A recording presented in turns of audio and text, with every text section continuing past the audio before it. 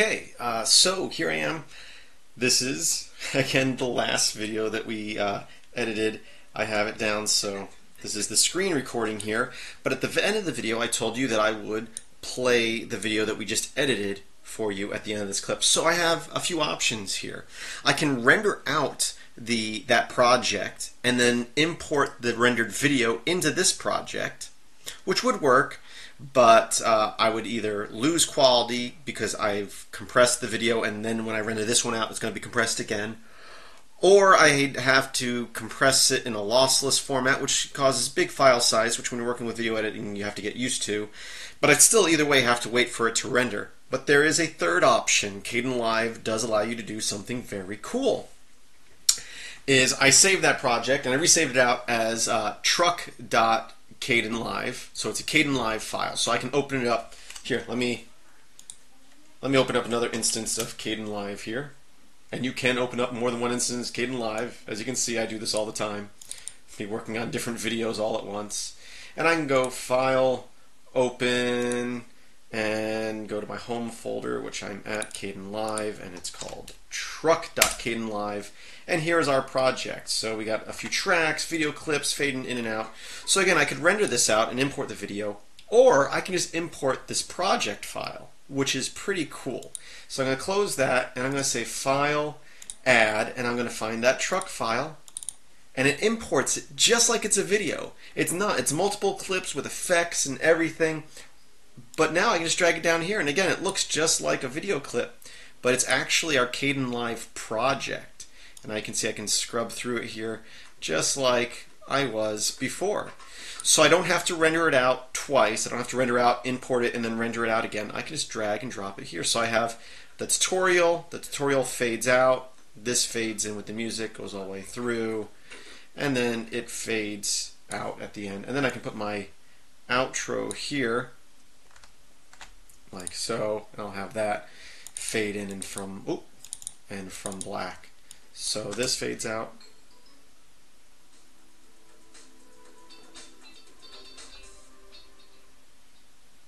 And that is it. So I wanted to show you that you could do that. You can import a project that you've already created. Now, I want to show you a little bit more in this tutorial, so I'll bring up something that I should have brought up in one of the first tutorials. Is, again, by default you have 3 video tracks here and 2 audio tracks, and of course the video tracks also have audio. Well, let's say you want more video tracks. Let's say you want to have 4 stacked on top of each other for whatever reason. You can do that. You can also add more audio tracks if you want to do some more audio mixing in here. All you have to do is somewhere over here you can right click on one of these tracks. I guess you can't do it down here, you have to do it up here, and say Insert Track. And then you can say you want either above or under, wherever you want. So let's say I want to add in another video track and I want it way at the top here. I can say above video 3, and I want it to be a video track, and I can give it a name. By default it's going to call it video 4 because that would be the next number. And I click OK, and you can see we've added a new track there. And then if you want, you can also delete tracks. It says, "Do you sure you want to delete that track?" Okay. And if I do, you can see my whole project. I'm not using this track either, so I could actually delete this track. Okay, and I'm not using this audio track, so I can delete this track. Okay, now I'm only working with 3 tracks, 2 video and 1 audio. And that, it's kind of a short tutorial. Anything else I want to show you real quick? Really not. I want to save everything else for future. No, we got time. Let's get into other stuff here. Let's talk about other types of transitions. So actually what I'm going to do is I'm going to start this rendering out. So let me do that. I'm going to make it an MP4, and this was actually clip number 4. So tutorial number 4. We will render that out. I can now close that. It's still rendering, and I'll say New Project. Here's my default settings. So I really should set my default to be 29.7 since that's what my camera does. So I'm going to do that. And do I want to save current changes to this? I'm just going to say no. There wasn't that much done there, and hopefully it renders out right. If not, I'll have to redo all that. But I'm going to say Add, and then I'll go to videos, and we'll go back and just use the same footage we've used in previous videos.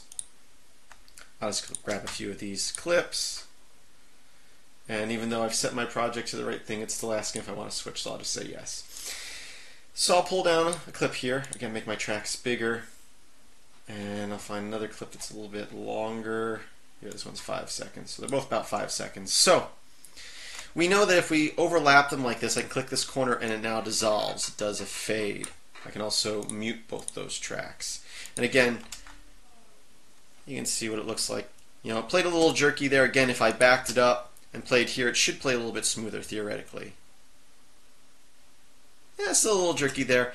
Again, depends on the speed of your computer, and it's not going to render like that. It's going to render smooth. That's just the preview. And we'll also talk about proxy videos in a future video. So if you have a slower computer and still want to edit HD, you can use proxy videos, which you can manually create, or Kdenlive actually has features built in for that.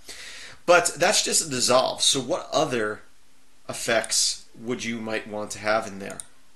Well, after creating the dissolve, again, which is just by overlapping these two videos and clicking the top one here, I can click on this dissolve, and we have a drop down here, which for some reason in this version of Kdenlive, it's probably something to do with themes on my computer. It's very hard to read, but once you click on it, you can see it. It wasn't like that in previous releases. Again, I don't use KDE, but it might be something with the KDE settings. And you have all these different effects here. A lot of these are layering effects, how layers are mixed, which we'll probably talk about more in a future video. But some of them are also effects for transitions. And mainly we're going to be looking at, we have the dissolve, but we also have down here, the very last one says wipe. And now you can see, as I scroll, it's wiping from left to right. And if I go back, it goes right to left. Now, let's say I wanted to swipe from right to left. Again, I'll click on my wipe effect here. And if I do invert, now it's going to go from right to left instead of left to right. And if I click on wipe again here,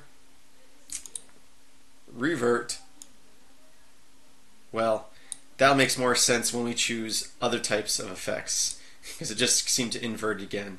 Now your wipe here, you also have a softness up at the top here. So right now it's a straight line cutting over across the screen.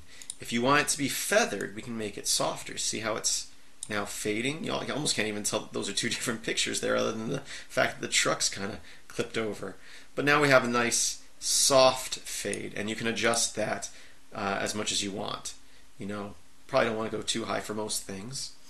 And you know, you may think, when will I ever use an effect like this? They don't use them in big movies. Yeah, watch the original Star Wars again. They do have a few cuts where it wipes like this.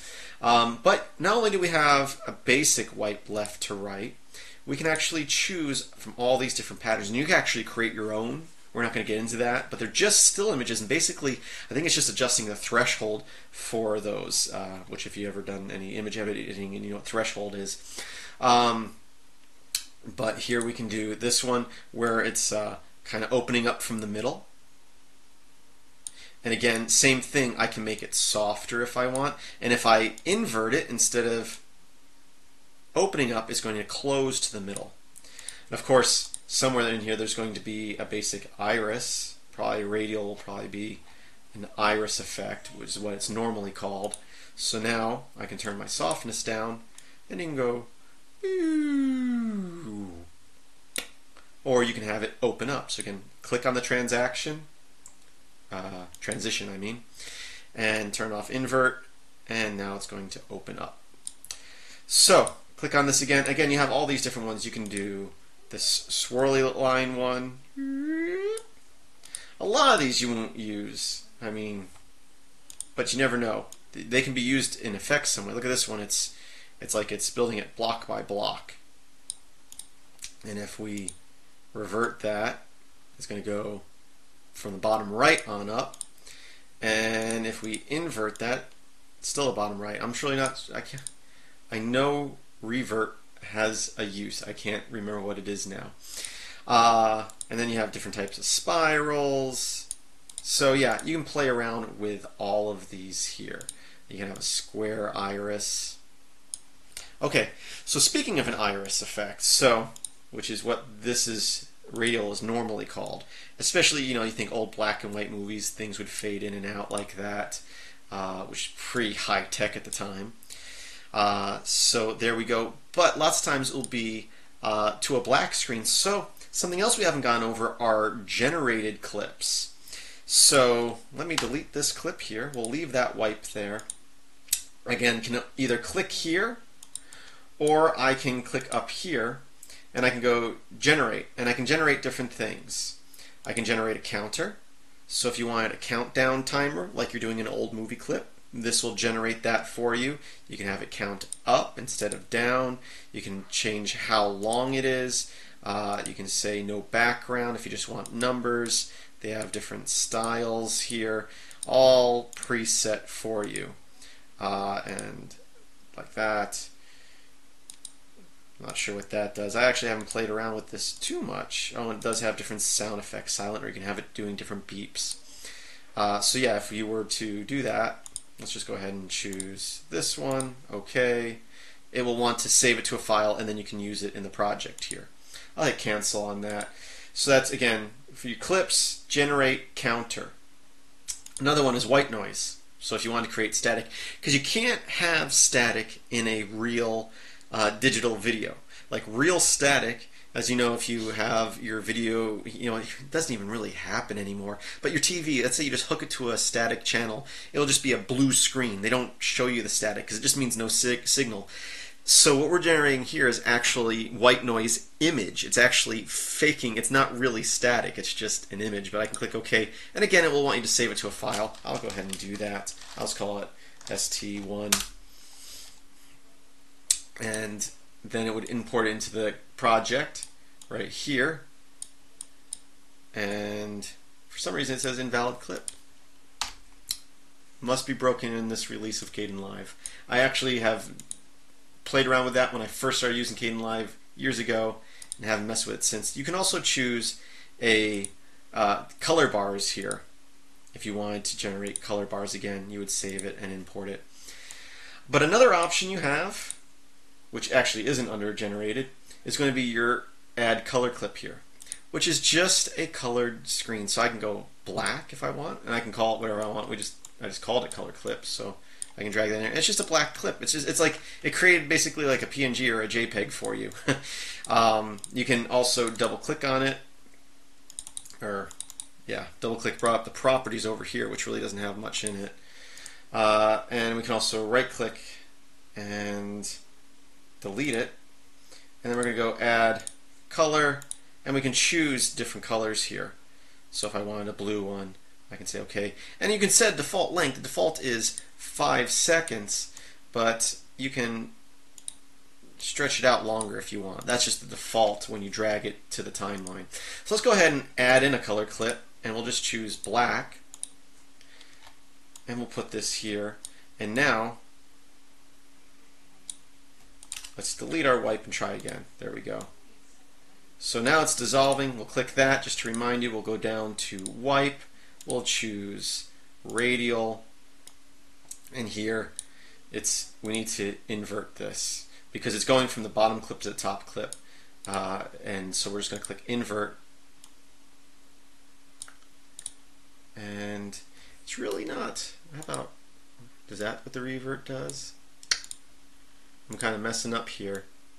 There we go. That's what I wanted. That's what the revert's for.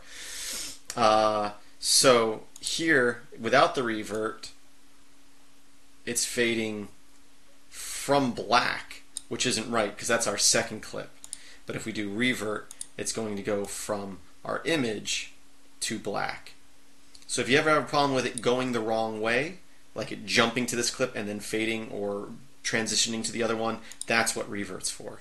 I knew it had a use. So if we wanted to do an iris out, there we go. And how fast it affects is just how much it overlaps. So if we want it to be shorter, we just shorten that up, and now it's a little bit faster.